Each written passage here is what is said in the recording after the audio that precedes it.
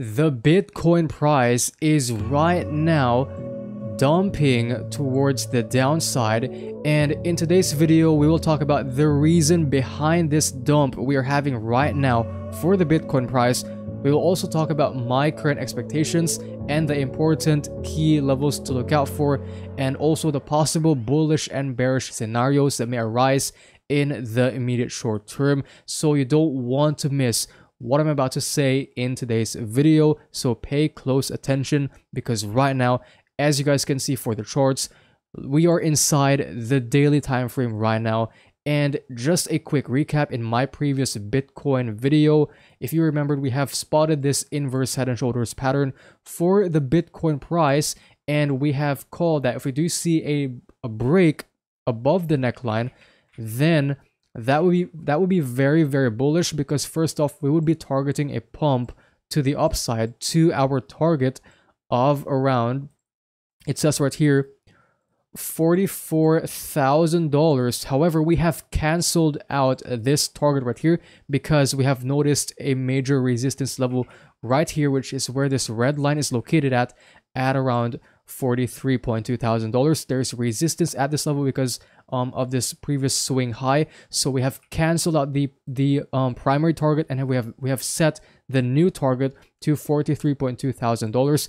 And take a closer look into the charts right now, guys. Take a closer look, because the Bitcoin price action has played out exactly as we have predicted. We broke above the neckline, we had this nice pump towards the upside, this nice green candle as a result of this bullish pattern, and we got rejected exactly at the level which we have talked about in my previous Bitcoin video. And now we are seeing a pullback or a dump for the Bitcoin price as expected. So what can we expect right now for the Bitcoin price? So first off, just zoom out because we can have a bigger perspective right here, and you guys can see that we are still generally inside a downtrend.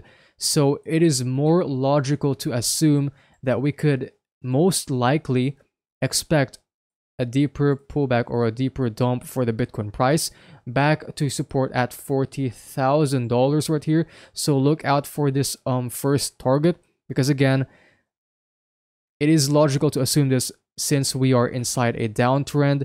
But again, this expectation may change if we do see Bitcoin have an impulsive move towards the upside and break above this previous swing high we have formed right here. Because once we do see Bitcoin break above the swing high at around $43,200, and that would show a change in the market momentum, because again, in downtrends, you're supposed to be expecting lower lows and lower highs, and a break above the previous swing high would indicate something bullish happening behind the scenes. So look out for that possible scenario. But right now, my primary expectation is I'm expecting further movements towards the downside, ideally towards support at $40,000.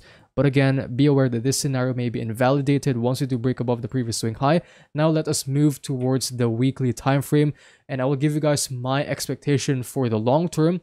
So yeah, I'm still holding on to my belief, or to my primary scenario, that just like the pullback we had right here, and by the way, this pullback right here was about a 20% dump towards the downside, we would also see a similar level of a similar percentage dump towards the downside for this current pullback. Because on average, Bitcoin, whenever Bitcoin starts to have a pullback, it averages from 15% to 20%, and so far we have had this recent run towards the upside, which is very nice. But again, I believe that right now we are overextended and we are due for a pullback, and so far Bitcoin has only done a 6% dump towards the downside. So that is why in the short term, keep in mind, in the short term, we may potentially expect deeper pullbacks, or a deeper pullback towards the downside, possibly to $37,600, and that would amount to about a 20% pullback to the downside, or a 15% dump towards the downside.